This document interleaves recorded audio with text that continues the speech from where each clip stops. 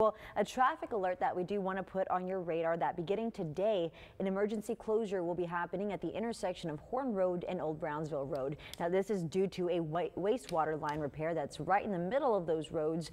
Eastbound traffic will have to turn left toward Cliff Moss Drive, then turn right to Bear Lane to get back onto Old Brownsville Road. Westbound traffic will need to turn right on Bear Lane, then left on Cliff Moss to Old Brownsville. Detour signs are already being placed. As always, drivers are urged to be mindful of these work zones and seek alternate routes to avoid delays. If you're in a hurry, all local businesses in that area will be maintained. Well, a teacher